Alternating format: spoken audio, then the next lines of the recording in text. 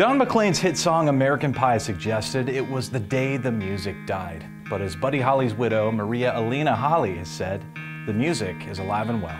I'm Michael Callahan, and on this forgotten day in 1959, fans of rock and roll were still in shock after the Chronicle reported on the tragic news of a plane crash in Iowa. On board were 22-year-old Lubbock native Buddy Holly, Ritchie Valens, and 28-year-old Beaumont native J.P. the Big Bopper Richardson. The talented musicians with bright futures had just played a show at the Surf Ballroom in Clear Lake, Iowa the night before. But just a few minutes after takeoff into bad weather, their plane crashed in a farm field, killing all three and the pilot.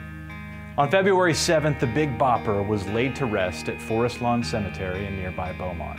Before his death, J.P. Richardson wrote 3 songs that became #1 hits, including Running Bear, White Lightning, and of course, Chantilly Lace. Okay, I want to know, do you have a favorite Buddy Holly, Ritchie Valens, or Big Bopper song? Let me know in the comments below, or tweet me, Michael Callahan, @MCallahanTV, using hashtag ForgottenDayHOU, and I'll tweet you back.